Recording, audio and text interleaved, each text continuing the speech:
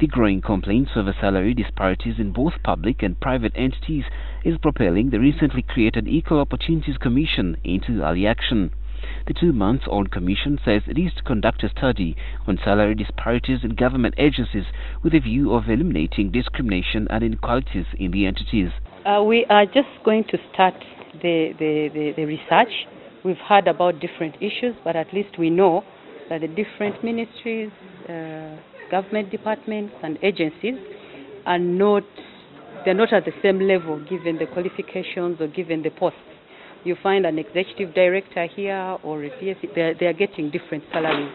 So we are going to make a report. We are going for a study within these 100 days, and we shall come up with a report and recommendations. And maybe what are the challenges that bring up that? I'm sure most of you have heard KCCA executive director is getting this. NSSF executive director is getting this. Then the others getting lower. So we want to see what is that disparity, and then we can give recommendations. The Commission members also noted the entrenchment of the problem in private bodies, noting that the body will be dealing with all forms of discrimination and imbalances.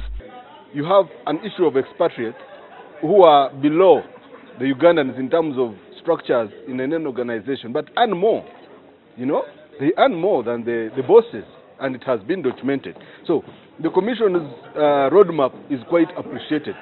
And to me and to the entire sector, this is the real value addition to what Ugandans have been waiting for such a long time.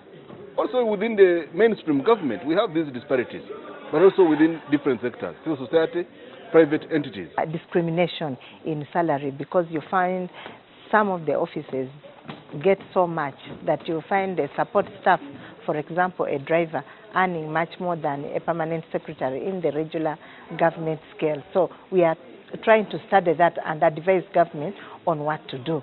This was during the launch of a toll-free helpline to be used by aggrieved parties. The launch comes on the heels of a damning report by a Committee on Commissions, Statutory Authorities and State Enterprises that showed regional imbalance in the awarding of top government enterprise jobs and an equally big disparity in salaries paid to top civil servants in the land. Malcolm Zime, NTV Business.